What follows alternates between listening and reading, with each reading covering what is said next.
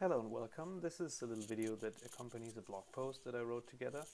Um, this actually deals with a problem that I have been asked about many times, both in my day job and also recently at the TC conference on tour that we had in Berlin in September.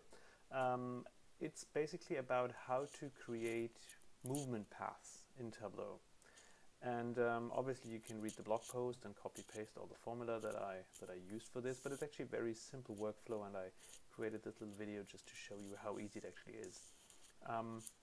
The data that I picked for demonstrating this is actually the openflights.org data, which is a great data set, and it is available for free, but may I kindly ask you, if you're using this data more extensively, or if you like it, or just if you feel like doing something good, just drop those guys a little extra money, because what they're doing is actually great, and they're giving it away for free, so I think that's great.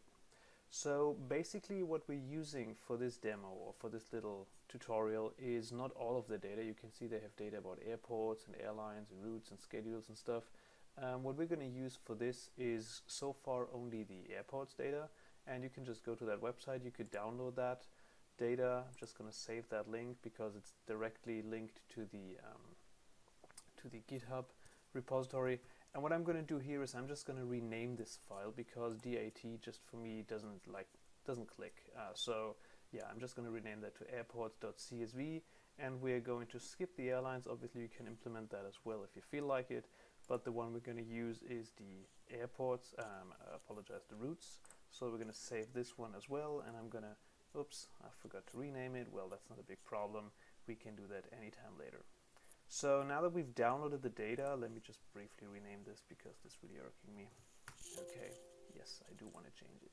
All right, so let's briefly have a look at what those files contain. So the airports, this is basically just a long list of all the airports that exist in the world, including like which country they're in, obviously their geo-coordinates, how high up they are, and so on. A little bit of information about time zones, which all of that we're not even going to use, but it's interesting that it's all in there. What's of more interest might be the routes, and this is actually a file that has all the different flight connections that exist between two airports.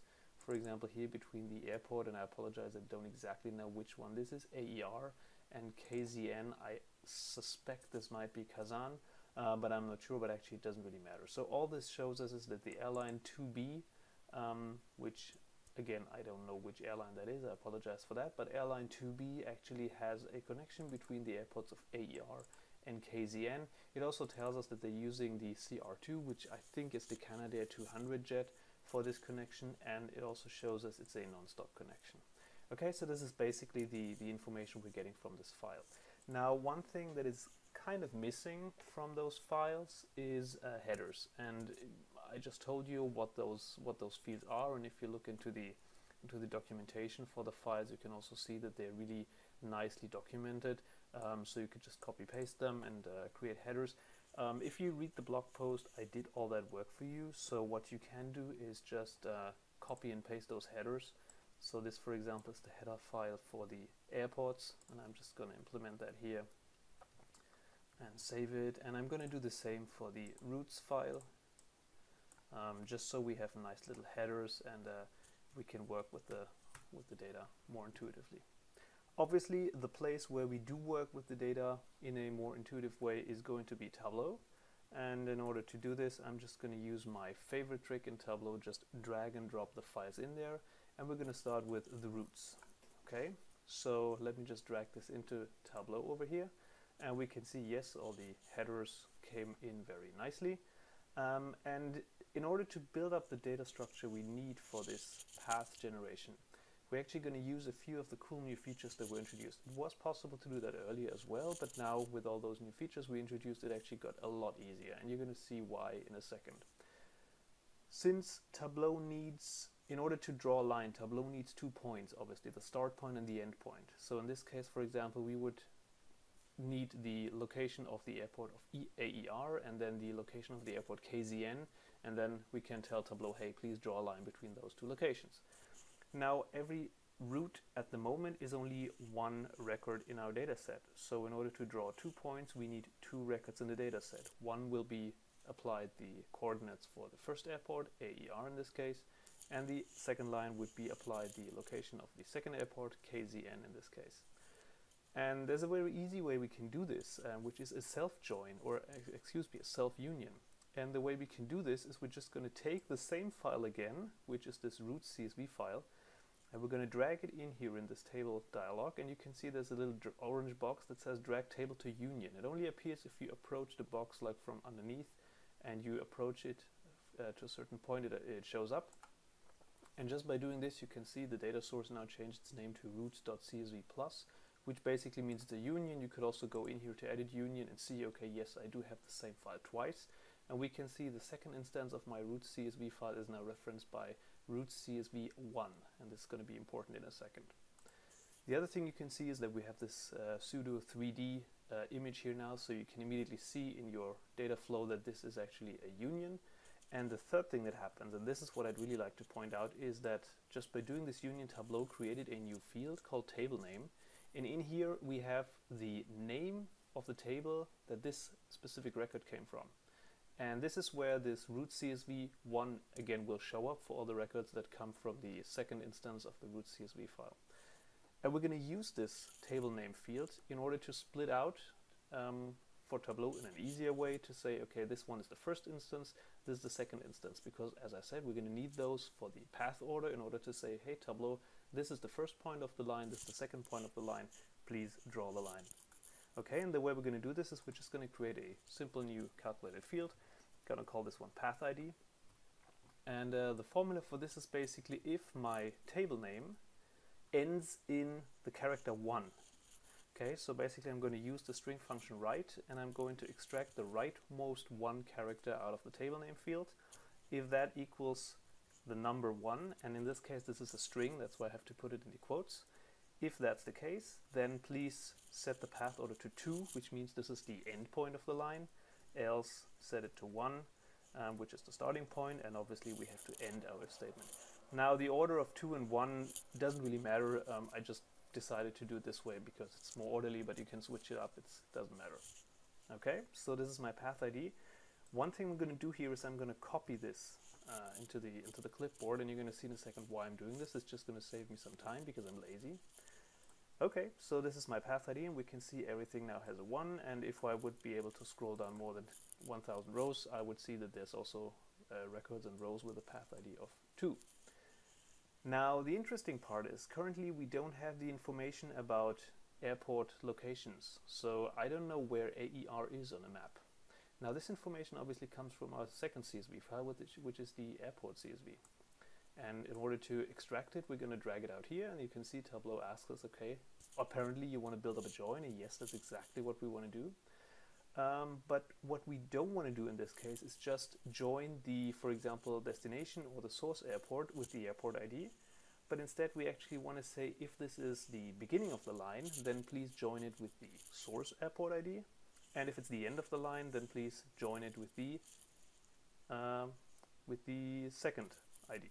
Okay, so in order to do this, we're going to use this neat little function called create join calculation, and this was introduced in Tableau 10.2, and this is a real lifesaver in here because, and now I can just paste in the formula that I just put in my clipboard.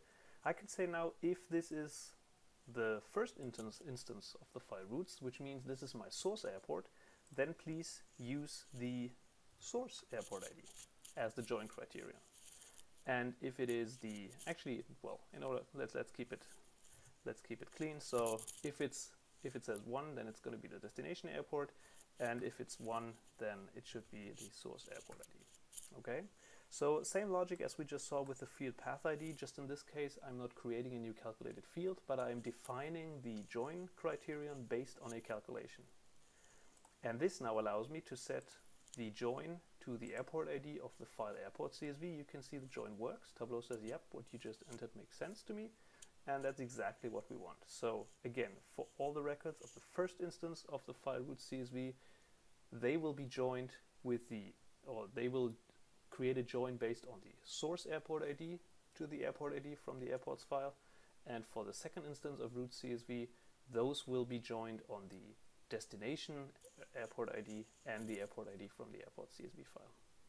If that didn't make sense, just have a look at it, just perform this join, make sure it works, and then build up a table in Tableau and see if you can understand what I mean. It's actually a very simple concept, but I understand if it's a little bit hard to grasp at the first go.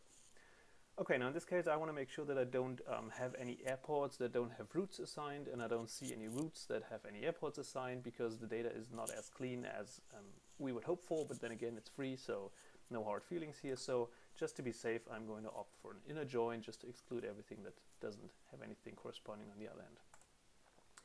Okay, there we go. Obviously we could create an extract, but it's actually not that much data, so it's pretty fast the way it is. So we can go to sheet number 1 and start building up our view. Okay, and obviously we're going to build a map, so what we need is the longitude and latitude from our airports file. So I'm just going to select them and drag them out here. Tableau automatically picks them up and says, yep, that's a map. And normally what you would do in such a case is, okay, I'm just going to break it up by, let's for example say the airport ID. And that works. Now I get a one dot for every airport I have. Actually, let's not use the airport ID. Let's maybe use the IATA code. And then if I go over Germany, I should at some point probably be able to see airports that I recognize. Actually, there's so many small airports that some of them, like I don't even know, this one was for example Orly in Paris, so we can see now every airport has 1 point. But that's actually not what we want, right? Because we want to draw lines between the source airport and the destination airport. So we actually need every airport twice. And so in order to get there, I'm going to take both the source airport and the destination airport. And in this case, it doesn't matter if you use the airport, which is the IATA code, or if you use the IDs, which by the way ended up down here as measures because they're numbers, but as you know, we can just drag them up here. So it doesn't really matter which ones you use, but I'm just going to use the actual airport code so I know what they are. I'm going to take both of these and make them to detail. Looks exactly the same way, only now we have twice the number of marks on the view, because now we have every airport twice. And now what we actually want to do is we want to draw lines between the source airports and the end airports. So our mark type should be a line. And then we need to tell Tableau, okay, well, this already looks interesting, kind of getting there, but it's not exactly what we want. You can see it's pretty chaotic. And the reason is we haven't defined yet which way or which order to draw the line by. So in order to do this, what I'm going to take is the path ID. Again, this was classified as a measure because it's a number, but actually for us, we know that it's an ID, so I'm going to take it up here to dimensions, and I'm going to take this one and define the path order of the line to be drawn according to the path ID. And once I do this, you can see, oh yeah, now the map looks a lot cleaner. Okay, and that's actually already the end result. We can make it a little bit prettier if we want to. For example, we can take the line size down a little bit, and we can make it a bit more transparent because we have a serious case of overplotting in this case. Let's try 10% maybe. Yeah, that looks already pretty nice. And well, obviously you're more creative than I am, so you can go ahead and work from here. One thing that I, for example, like to do was just to show a filter based on the airlines. And if I make this one a drop down and say, okay, for example, if I were to look for the network of Lufthansa, I can see, yep, those are all the flight connections from Lufthansa, and you can see they're all centered around Munich and Frankfurt in Germany. Let's do one more example, maybe American Airlines. Yep, so we can see they have multiple hubs in the US, but they also have apparently a bigger hub in London, although this might be due to code share things, and luckily we do have a field called code share in here. If I don't want to see any code shared flights, I'm just going to filter for those that say, no, I'm not a code share flight. And yeah, immediately we can see those go away, and now this is just the clean network of the flight routes that American Airlines offers.